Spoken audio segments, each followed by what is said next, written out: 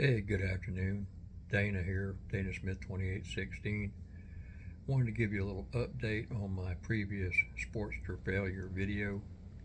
The dealer had the motorcycle for 12 days. They tore it apart, and I want to give a shout out to Azzy, spelled A-Z-I, who chimed in on my previous video and said that it was a wiring issue, and he was absolutely correct. They said that there's a wiring loop on, this is what they found on my bike, a wiring loop up under the tank by the air box that's routed in such a way that as the bike goes down the road and vibrates and hits bumps and various things that happen to a motorcycle when you ride it, can cause the wire to come loose or get frayed, short out, break apart. All those different things could possibly happen. And when something goes wrong, guess what? It kills the throttle. So they kept the bike for 12 days. They went through all the wiring. They test rode it 5 separate times. I picked it up Wednesday afternoon and drove it home Wednesday afternoon. I drove it to work Thursday, Friday, again today. I tried both road mode and sport mode. Wound it up a little bit. Everything seems to be working fine, but I wanted to give all you guys a heads up because this is apparently a known issue.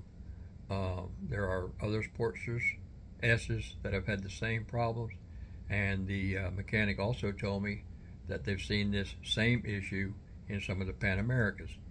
So if you Sportster S owners and Pan America owners have occasion to remove the seat, remove the tank, look at the air box, please, whatever you do, check your wiring really well. Make sure all the connectors are tight. Make sure nothing is rubbing. Make sure nothing is pulling where it can pull loose, because this is an issue on several of these bikes, and when it happens, it will shut you down, turn off the motor in traffic, and that's not a good thing. So please be careful. Check it out. If you take your bike in for service, ask the mechanics to check it out. Hopefully this has been some help. I am back up and running. And also, on a brighter note,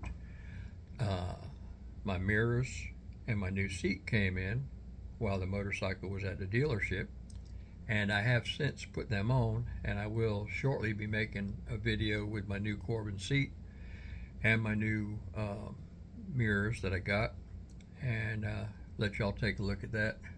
Right now I just got home from work and just wanted to give you an update on what was wrong with the Sportster before it got any longer and have it happen to somebody else. So thank you for listening.